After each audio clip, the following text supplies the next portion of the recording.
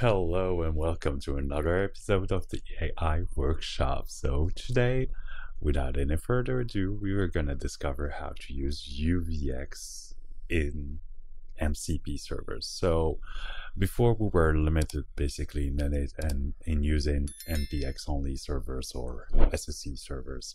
But we could see that most of the projects of MCP servers that are built are mostly done in UVX. So in this tutorial, you're gonna see how we can build basically that into N8N and be able to use UVX instead of NPX, which is initially supported. If we go to this repository, which is the awesome-mcp-servers, and I'm gonna leave you the link below.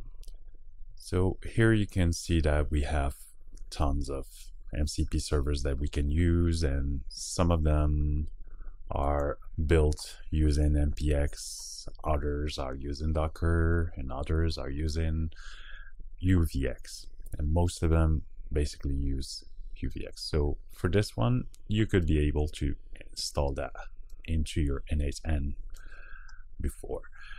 But in other cases like this one, where you have only UVX package that is available, then we can go ahead and have our N8N Docker installation support UVX, and by then we can use these kind of packages without any issues.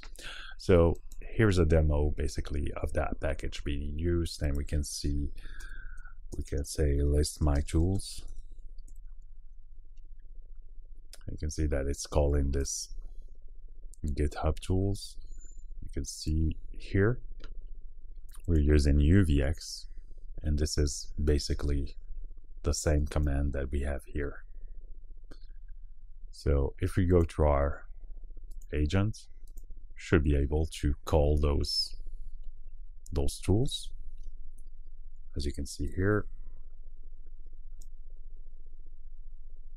So these are the tools that we have, and I've just asked them list my tools. So here I'm gonna teach you how to do that, and quickly. I've created this N8N UVX repository. I'm gonna share it with you. It's in the AI Workshops GitHub, and we're gonna launch a new studio using Lightning.ai just to demonstrate how you can use this package and install it.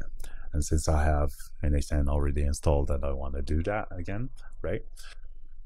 Okay, so once we're in our terminal, we're gonna go to our GitHub repository, and I'm gonna share the link for that with you in the description. Just scroll a bit down and click on copy and paste this here. Just gonna go into our main directory, which has been created, and we need to copy that .env example to .env. So we're just gonna do that to .env, and now that we have our second file, we can go ahead, if you want, and modify that with your password, if you want to change your admin username. And these will be locally created folders which will hold the configuration for N8N, and here the configuration for the MCP servers. And then next step is to build our image locally. So to do that, we can copy and paste this, and this will take a minute. I've done that already in past, so it was pretty quick, but it should take a couple of minutes on your end. And then you can simply copy this and paste it. Docker compose, we can leave that without the dash, since that was the old version. And now we should be up and running. So once it's installed, you know, you can access your N8N via the local host in the port 5678. As you can see here, this is a local IP. I have already this installed locally. So before you can use your MCP tool here, you have to go to here, to your basically to your settings, and it's gonna load up this page. You go to community nodes here, and you can simply type this N8N nodes MCP. So once you install, you can browse the community and search for it, or you can simply type the name if you know it, which is N8N nodes MCP. Check that mark and install that. Since I already have it installed, so it's already there. And that's all you need to do here to have your final node inside N8N. And this node is basically this one. So I'm just gonna remove these. So let's demonstrate how you can add a tool to your AI agent. Here, if we go here, we know we have the new MCP client tool from N8N, but this one doesn't allow us to use stdio. It's for SSE only. So unless you have an SSE server, you won't be able to use this one. So the other new node that you're gonna see now, if you search for MCP, is this MCP client tool with this little cube indicating that it's coming from a community package. And here it's as simple as creating a new credentials. You can rename that GitHub fetch, for example. And here, since now we have UVX, which is supported, we can simply copy this and we're going to type on the command UVX. We're going to copy this and we can remove all the double quotes and the commas. Since we don't need that, replace them with a space. So now we have our final command here.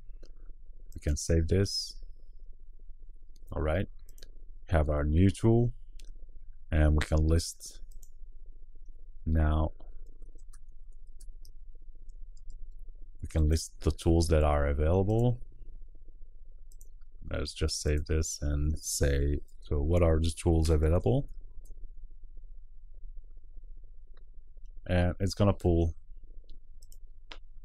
the tools that are indeed supported by this GitHub repo.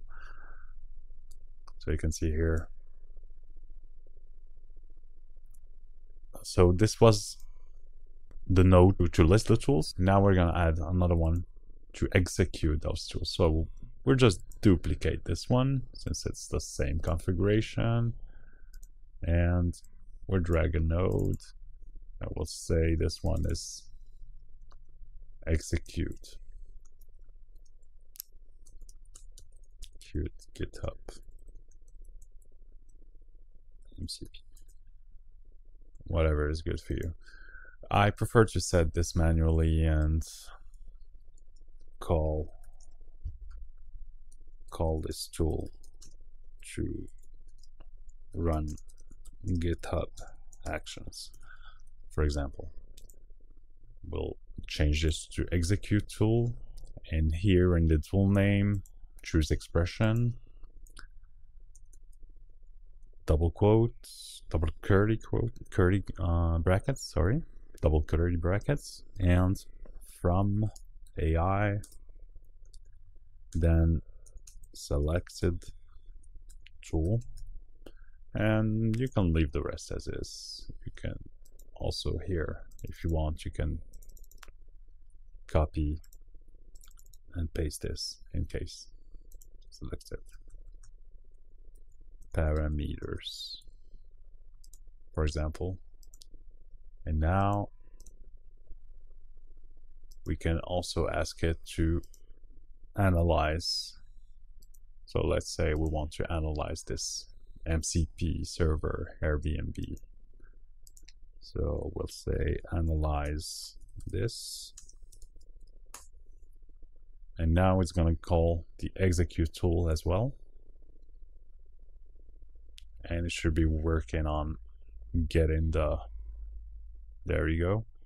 So we got our response from the Airbnb, and we can see the structure of the files, which indeed concords with what's in their GitHub repository. I hope you liked the content of this video, and if you did, please like, subscribe, and comment if you have any questions. I'll see you in the next episode.